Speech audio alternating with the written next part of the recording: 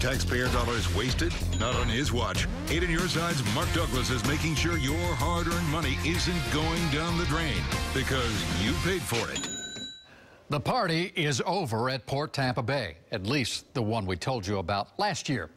That's when they threw an invitation-only party with your money. This year, though, Port Tampa Bay found a different way to deliver its State of the Port report. 8 on your side investigator Mark Douglas got some results on this after his investigation last year. Keith, I really hated to be a party pooper on this one, but I couldn't help telling this story after finding out that port managers were spending public money on an invitation-only party for 300 of their closest friends. Now, this year, they found a better way to tell the public what's actually going on at Port Tampa Bay.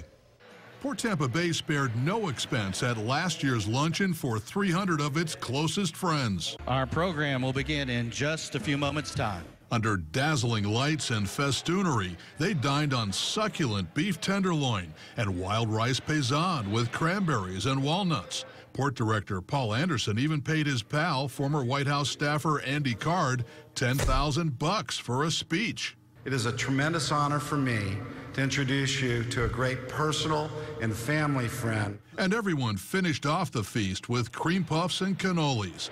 Free for them, but not for you. How much did this luncheon cost taxpayers? I can't tell you an exact amount. This is required by our policies to do an annual report. It turned out the total taxpayer bill for this party cost $60,000. Taxpayers want to know what we're doing. Well, he was right about that. And this year, taxpayers have a much better shot at actually finding out. We heard you.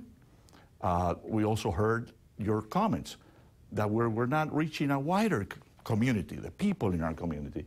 So we took that to heart, and we said, let's do something different. Alfonso tells me this year the port printed 180,000 State of the Port brochures and inserted most of them in the Tampa Bay Times and the Business Journal for roughly half the cost of last year's lunch party. We took that first step. I think that there should be more of that, more of letting our people know what their port is all about. Remember, it's their port. We're listening. We're listening to you. We're listening to the people. Would you say you're running a tighter ship? Oh, yes, absolutely.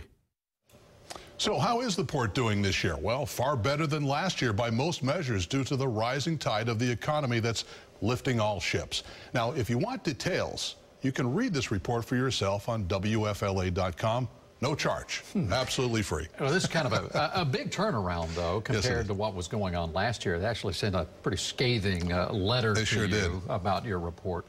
Well, there were a lot of bruised egos down at the port after our story, and we understand that. It's hard news to take. But after some pressure from other public officials, they decided there's a better way, a more frugal way to spend money, and that's what they're doing now, and we wish them well with it. It's a good thing because now everybody gets to see what's going on, not just those 300 people. And we need our port to be successful. And it was a pretty good year last year. Oh, it was a great year.